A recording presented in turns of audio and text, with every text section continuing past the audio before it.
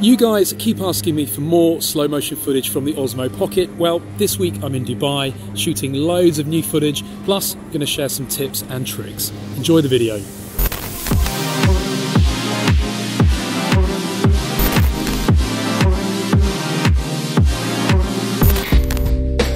So there has been lots of talk and speculation regarding the slow motion feature of the Osmo Pocket, or more precisely 1080p at 120 frames per second. It was there for early reviewers like us, but some reported that after a firmware update, it was missing.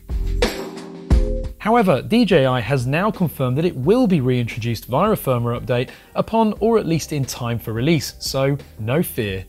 In the meantime, we've been out and about in Dubai to film some samples to show you guys what you can expect from this impressive feature. Please do note that this video is in 4K, but slow motion currently only supports 1080p, and so we've upscaled the footage.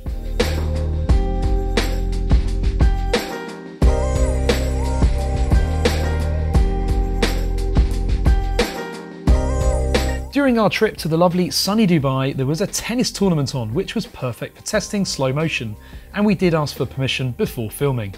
When shooting in slow motion mode, the Osmo Pocket does crop the image quite a bit, and it's only of course 1080p. Therefore, if you want higher quality and a wider FOV slow motion, then you can shoot at 4K 60 frames per second and then slow the footage down in post-editing. Now of course it won't be as smooth, but using the optical flow time interpolation feature in Premiere, you get a fairly good result. As an example, this current shot is in 1080p at 120 frames per second.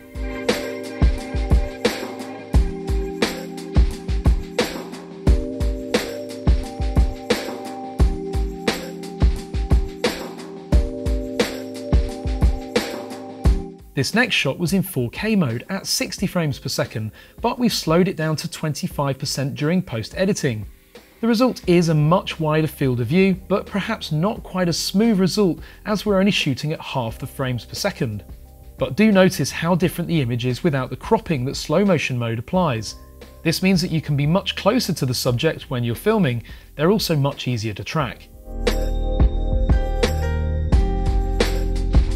Ultimately, slow motion is a lovely feature, and I do hope that DJI definitely reintroduce it, but hopefully this video helps to show that it's not a deal breaker feature. Either way, here are some more examples for you to enjoy. Please do feel free to comment whilst watching, and if you want to buy an Osmo Pocket, support our channel by ordering via our links in the video description.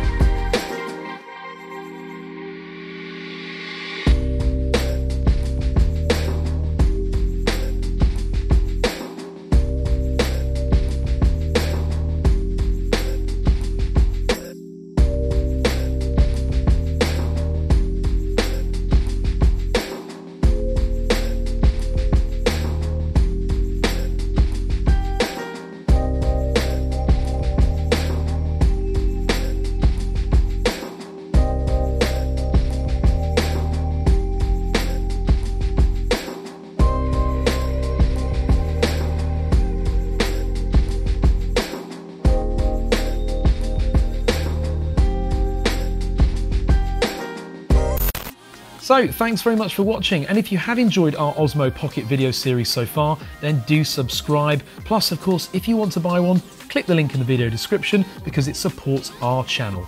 Thanks again.